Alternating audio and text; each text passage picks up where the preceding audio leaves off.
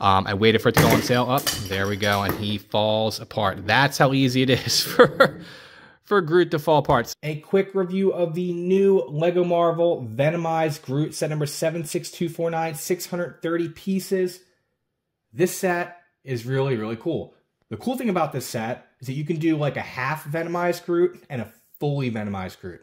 Now, if some of y'all have been watching me on Instagram and some of my shorts, you will see that unfortunately, the manual that comes with the set, you can only do the half Venomized Groot with the manual. Otherwise, you have to download the Lego Builder app.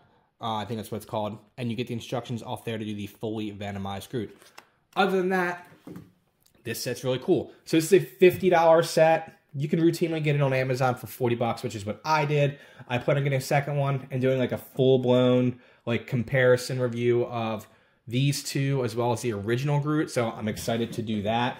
If y'all are interested in this set, please consider using my Amazon affiliate link. Will be in the description and pinned comments. If you're new here, slap that subscribe button and let's just go over the set. I think it's really, really cool, but let's go over it together. All right, so Groot is 11 inches tall and 8 inches from left to right. If you want to eventually build the fully Venomized, there is a whole bag here of these black pieces. And again, stay tuned because I'm going to be doing a full review of the fully Venomized one because I'm going to be buying a second one. There are some stickers, as you can see here right in the middle. There's 2 stickers. That's a printed piece for the eye. Sticker there, printed piece there for the I guess their teeth or whatever.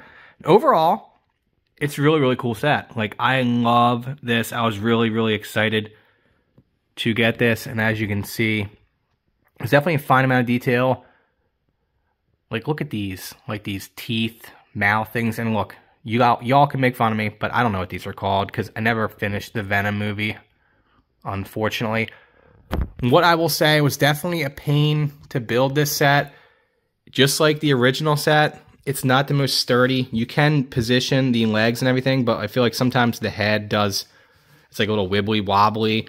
It's not as sturdy as it probably should be, unfortunately.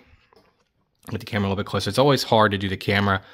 Putting some of these back pieces on here was also a pain in the butt. They kept falling apart. It's definitely a difficult build from that perspective. I would not recommend having a little kid build the set. The top here, see, as you can, we'll get you the top here.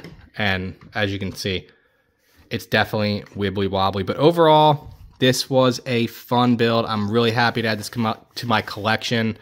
I waited for it to go on sale. Up, there we go, and he falls apart. That's how easy it is for Groot to fall apart. So with that being said, this is a must-have for all Lego Marvel fans.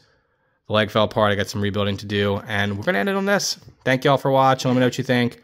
Slap that subscribe button because we're going to have more reviews of this set, fully Venomized, and a full-blown comparison between the 3 sets.